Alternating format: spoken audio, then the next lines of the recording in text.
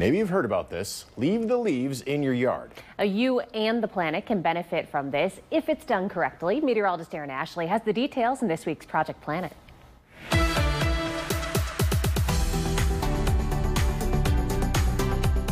It's like clockwork. Every year we rake up those fallen leaves, we take them out to the curb, and then they're taken right to the landfill. How about this year we just leave them? Keeping your fallen leaves protects and nurtures your plants, including those grass lawns. However, in order to keep the leaves from choking your lawn, Dr. Todd Crail, a lecturer with the University of Toledo's Department of Environmental Sciences, suggests mowing them over.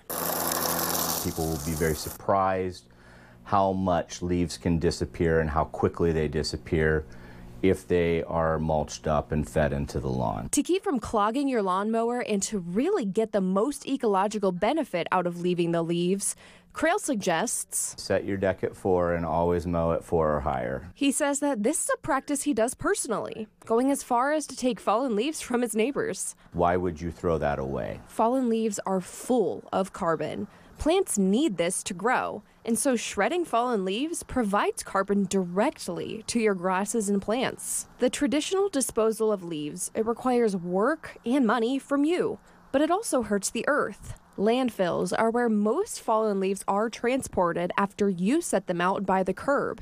These are known to produce greenhouse gases that contribute to human-influenced climate change. Keeping leaves out of the landfill keeps them from harming the planet. Instead, keeping leaves in our lawn keeps a healthy ecosystem. Save money, save time, and is better for the environment because we're not just making it go away. Nothing truly ever just goes away. It goes someplace. For this week's Project Planet, I'm Aaron Ashley.